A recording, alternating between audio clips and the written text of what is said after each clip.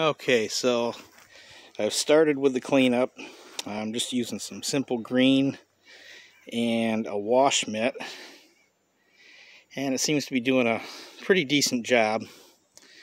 I'm still going to need a regular wash when I'm done, but you can see it took the moss right off this truck like nothing. If I walk up close, you can actually see the moss growing on it.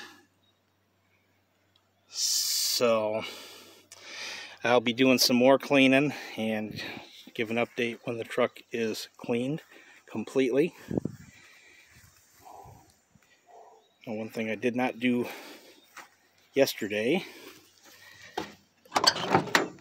was do a quick tour of the interior.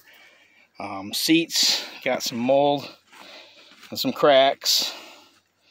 Definitely going to need seat foam and new vinyl. I am staying with vinyl. I'm going to mostly keep the truck original, short of maybe a few performance items here or there. The dash is actually in surprisingly good shape. No cracks other than the speaker holes there in the center. It's getting pretty brittle and kind of falling apart. So yeah, I got to clean some mold out of the inside of this and all the moss off the outside, and I will post another video when that is all done.